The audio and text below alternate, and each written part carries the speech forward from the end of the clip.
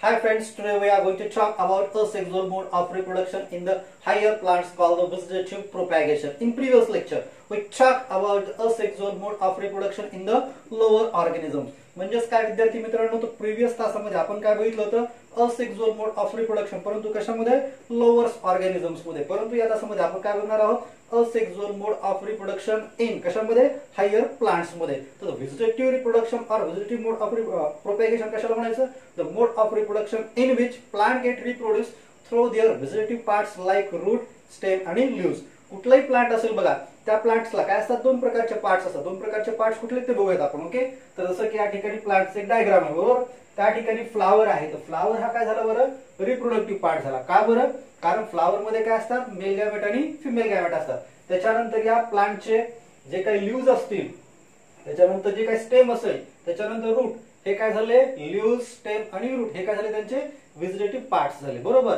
म्हणजे vegetative mode of reproduction काय, तर असा मोड ऑफ रिप्रोडक्शन ज्या मोड ऑफ रिप्रोडक्शन मध्ये प्लांट्स रिप्रोड्यूस करतात कशा मार्फत, त्यांच्या रूट्स मार्फत किंवा त्यांच्या स्टेम मार्फत. परंतु या ठिकाणी फ्लावर नाहीये. का बरं, कारण फ्लावर हे बनलेलं असतं कशासाठी, तर सेक्सुअल रिप्रोडक्शन साठी. ओके, तर सेक्सुअल रिप्रोडक्शन कशा प्रकारे होते आपण नेक्स्ट तासामध्ये बघणार आहोत. तर थोडक्यात व्हेजिटेटिव्ह प्रोपॅगेशन कळलं कशा म्हणायचं, मोड of asexual reproduction in which plant gate reproduce through there vegetative parts like route, stem and leaves म्हणता येईल बरोबर.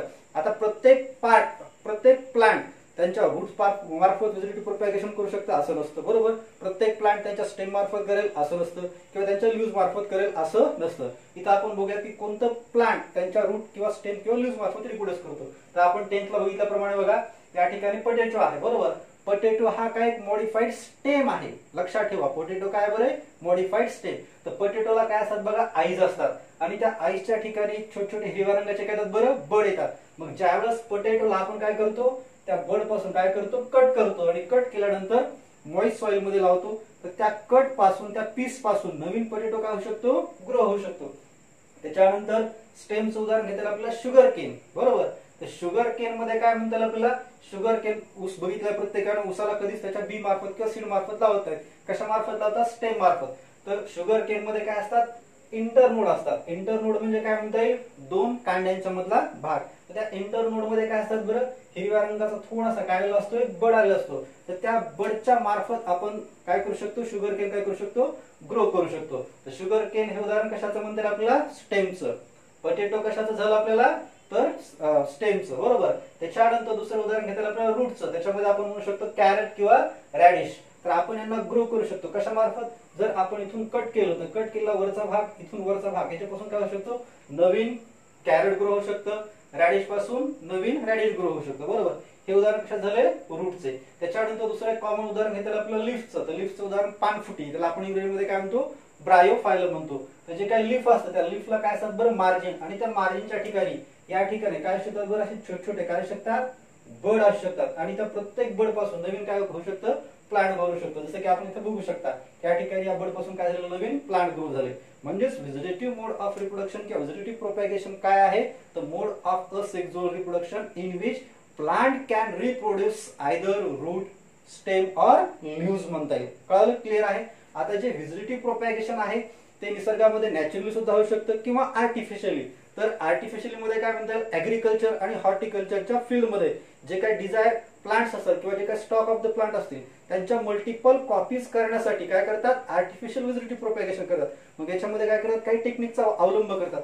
टेक्निकमध्ये कुठल्या, त्याच्यामध्ये कटिंग वापरतात, त्याच्यानंतर ग्राफ्टिंग वापरतात, त्याच्यानंतर टिश्यू कल्चर वापरतात किंवा लेअरिंग वापरतात. म्हणजे ज्या थोडक्यात काय आहेत, आर्टिफिशियल. म्हणजेच व्हेजिटेटिव्ह प्रोपॅगेशन हे दोन पद्धतीने होऊ शकतं. एक नॅचरली म्हणजे निसर्गात बरोबर, आणि आर्टिफिशियली म्हणजे काय म्हणता येईल, ह्युमन एफर्ट्स मार्फत किंवा मॅनमेड म्हणता येईल. ओके, तर इथून पुढे आपण काय बघणार आहोत, तर artificial methods of vegetative propagation for human welfare म्हणता येईल. ओके, त्याच्यामध्ये पहिली पद्धत कुठली आहे, कटिंग आहे. तर कटिंग मध्ये हा शब्दच आपल्याला म्हणता येईल कट. याच्यामध्ये काय करतात, तर जो काही डिझायर प्लांट असेल त्या डिझायर प्लांटचा काय घेतात, कुठला तरी व्हेजिटेटिव्ह पार्ट्स घेतात, कुठला तरी व्हेजिटेटिव्ह पार्ट्स बरोबर. जसं की आपण इथं बघितलं की या ठिकाणी स्टेम घेतलं दोन केसमध्ये, या ठिकाणी आपण रूट घेतलं, या ठिकाणी काय घेतलं, लीव्स घेतलं. तसं आपण काय करणार, कटिंग मध्ये जो काय आपला डिझायर प्लांट असेल त्याचा आपण रूट घेणार, स्टेम घेणार आणि लीव्ह घेणार. हे कशावर डिपेंड करेल, तर कुठल्या प्लांटचं आपल्याला व्हेजिटेटिव्ह प्रोपॅगेशन करायचं याच्यावर डिपेंड करेल बरोबर. जसं की उदाहरण घेऊयात आपल्याला ब्लॅकबेरी बरोबर. ब्लॅकबेरीचं जर व्हेजिटेटिव्ह प्रोपॅगेशन करायचं असेल, in that case we must take the route. त्या केसमध्ये आपण काय घ्यायला पाहिजे, रूट घ्यायला पाहिजे, बरोबर, कारण तो काय झाला, त्याचा व्हेजिटेटिव्ह पार्ट झाला. इन केस ऑफ द रोज, जसं गुलाबाचं झाड आहे त्याचं जर करायचं असेल व्हेजिटेटिव्ह प्रोपॅगेशन, त्या केसमध्ये आपण काय घेणार, स्टेम घेणार. तुमच्या प्रत्येकाने रोज झाड लावलं असेल, बरोबर, कशामार्फत, लीव्ह मार्फत तर नाहीच, बरोबर, कशामार्फत, स्टेम मार्फत. त्याच्यानंतर बुगनवेलिया, हा सुद्धा व्हेजिटेटिव्ह प्रोपॅगेशन केलं जाऊ शकतं, कशामार्फत, त्याच्या स्टेम मार्फत. त्याच्यानंतर तिसरं उदाहरण घेतलं आपण लीफसाठी, त्याच्यामध्ये सन्सवेरिया. तर सन्सवेरिया काय, हा एक स्नेक प्लांटला कॉमनली म्हणतात, कारण त्याचं ऍपियरन्स थोडंसं सारखं असतं, स्नेक सारखं असतं. या ठिकाणी बघितला सन्सवेरिया, बरोबर. तर हे जे काय व्हेजिटेटिव्ह पार्ट्स आहेत, त्या व्हेजिटेटिव्ह पार्ट्सला आपण जर मॉइस्ट सॉइल मध्ये वाढवलं, त्यांना जे काय वाढीसाठी लागणारे घटक प्रोव्हाइड केले, तर त्या घटकांपासून किंवा त्या घटकांच्या मदतीनं नवीन प्लांटची काय होऊ शकते, ग्रोथ होऊ शकते. या ठिकाणी आपण बघू शकतो त्याच्या शूटची आणि रूटची. तर कटिंग मध्ये काय करतात, तर जो काही डिझायर प्लांट असेल त्याचा कुठला तरी व्हेजिटेटिव्ह पार्ट कुठला तरी म्हणजे त्या स्पेसिस नुसार काय करायचा, सॉइल मध्ये, मॉइस्ट सॉइल मध्ये लावायचा, त्याला न्यूट्रिशन प्रोव्हाइड करायचे, त्याची काय करायची, निर्मिती करायची. अशी जर पद्धत असेल त्याला काय म्हणायचं, कटिंग म्हणायचं, बरोबर.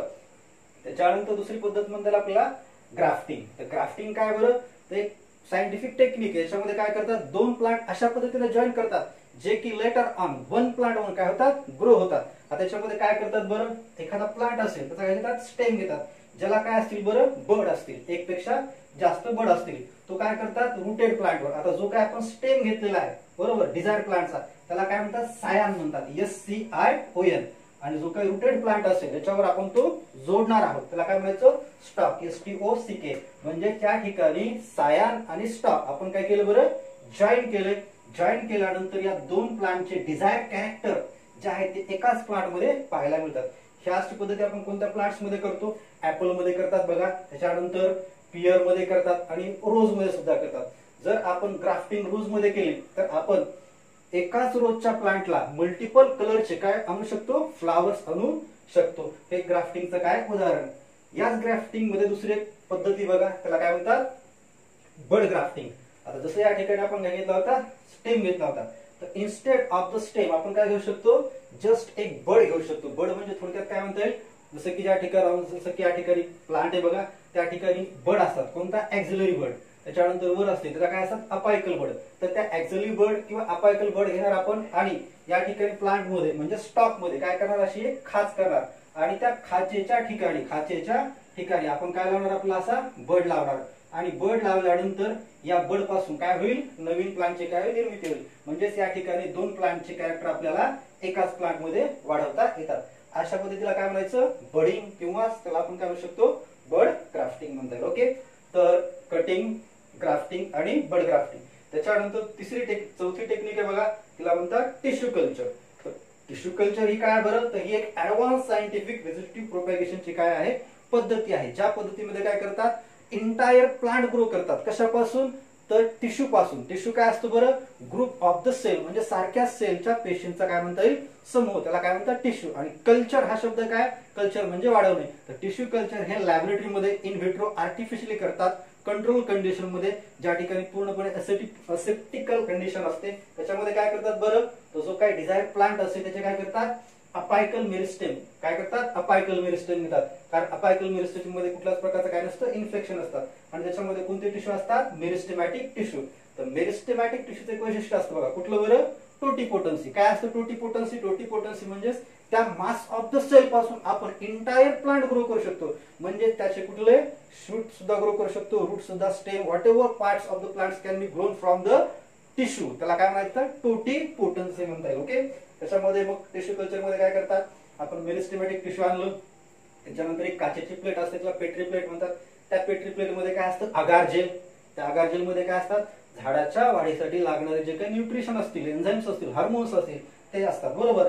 त्या एन्झाईम्स, हार्मोन्स, न्यूट्रिशनच्या प्रेझेन्स मध्ये जो काय मास ऑफ द सेल घेतला होता आपण, काय घेतला होता, मास ऑफ द सेल, काय करतात, त्या पेट्री प्लेट मध्ये टाकतात. टाकल्यानंतर त्या न्यूट्रिशनच्या प्रेझेन्स मध्ये त्या मास ऑफ द सेलचं कशामध्ये रूपांतर होतं बघा, तर कॅलस मध्ये. कशामध्ये, callus, CALLUS. What is callus, callus is अनडिफरन्शिएटेड mass of the sale म्हणता येईल. म्हणजे याचं रूपांतर आता आणखी स्टेम, लिव्स काय होणार याचं ठरलेलं असतं, अनडिफरन्शिएटेड मास ऑफ द सेल म्हणता येईल. मग त्या अनडिफरन्शिएटेड मास ऑफ द सेल मध्ये काय होते, निर्मिती कशाची, त्याच्या रूटची आणि त्याच्या शूटची, म्हणजे प्लांटच्या रूटची आणि शूटची काय होते, निर्मिती व्हायला लागते. नंतर त्याच्यापासून छोटे छोटे काय तयार होतात, प्लांटलेट्स तयार होतात आणि नंतर मग ते प्लांटलेट्स आपण डिझायर प्लेसला काय करू शकतो, वाढवू शकतो. तर ही थोडक्यात टिश्यू कल्चर काय बरं, तर ऍडव्हान्स सायंटिफिक व्हेजिटेटिव्ह प्रोपॅगेशनची मेथड, ज्या मेथड मध्ये आपण फक्त एका टिश्यू पासून पूर्ण एंटायर प्लांट काय करू शकतो, ग्रो करू शकतो. ओके.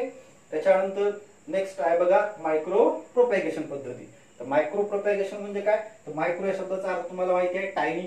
म्हणजे जर आपल्याला एखादं खूपच कमी अमाऊंट मध्ये प्लांटचं काय असेल मटेरियल असेल आणि ते प्लांट आपल्याला खूप इम्पॉर्टंट असेल, जसं की जेनेटिकली मॉडिफाईड क्रॉप, ज्यावेळेस जेनेटिकली मॉडिफाईड क्रॉप तयार करतात त्यावेळेस त्याची एकच कॉपी तयार करतात, परंतु लेटर ऑन त्या एका कॉपीची आपण काय करू शकतो, मल्टिपल कॉपीज तयार करू शकतो. मग काय करतात, तर मायक्रो प्रोपॅगेशन करतात. मग काय करतात मायक्रो प्रोपॅगेशन मध्ये, जो काही जीएम क्रॉप असेल, जीएम म्हणजे कोणता, जेनेटिकली मॉडिफाईड क्रॉप, त्याला काय करतात, त्याच्यावर पूर्ण टिश्यू कल्चरची प्रोसेस करतात. काय करतात, टिश्यू घेतला, कंट्रोल कंडिशन मध्ये ग्रो केला, कॅलस झालं, कॅलस पासून त्याचं काय झालं, छोटे छोटे प्लांटलेट्स तयार झाले आणि नंतर त्या प्लांटलेट्सच्या काय तयार करतात, मल्टिपल काय तयार करतात, कॉपीज तयार करतात आणि त्यालाच काय म्हणायचं, मायक्रो प्रोपॅगेशन. म्हणजेच काय, टिश्यू कल्चरच्या मदतीनं डिझायर प्लांटच्या मल्टिपल कॉपीज तयार करणे. मायक्रो म्हणजे एका प्लांट पासून किंवा एक पार्ट ऑफ द प्लांट पासून म्हणता येईल काय केलं आपण, नंबर ऑफ प्लांटलेट्स तयार किंवा कॉपीज तयार केलं.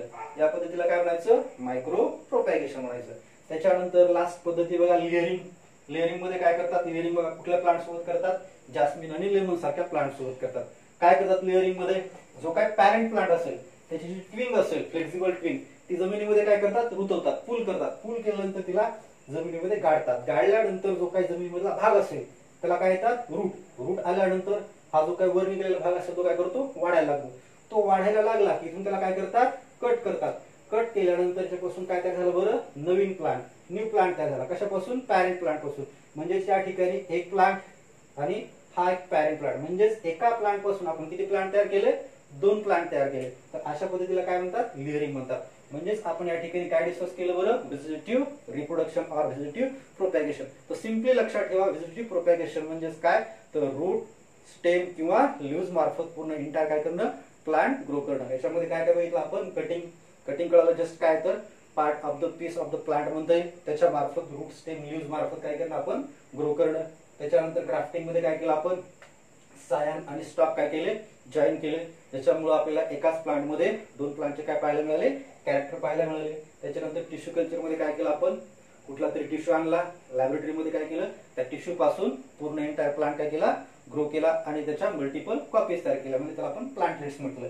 त्याच्यानंतर मायक्रो प्रोपॅगेशन काय, तर टिश्यू कल्चरच्या मदतीनं जो काही डिझायर प्लांट असेल, बरोबर, जेनेटिकली मॉडिफाईड प्लांट असेल, त्याच्या नंबर ऑफ कॉपीज तयार करणे. आणि शेवटी काय बघितलं, लेअरिंग बघितलं. ओके.